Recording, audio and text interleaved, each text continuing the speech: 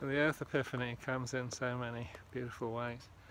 You might see these nursery tables behind me. They've got lots and lots and lots and lots and lots and lots and lots of diversity on them. There we go, it disappeared for a moment. It's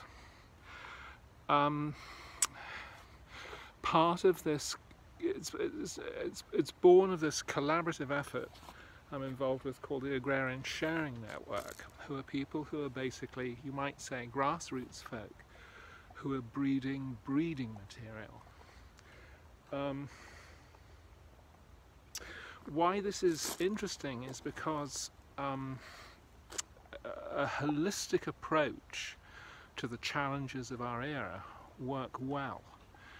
And it's no mistake that we're a fundamentally participatory post-political, post-religious group of folk, that we're working together across profound cultural distinctions. But it's the fact that we're participatory that's put us in such an interesting and affirming ecological position. Anyways, this material here, I'm hoping to get into the hands of people. These flats want to get into the ground quickly. I'm going to be putting out a little list of them shortly.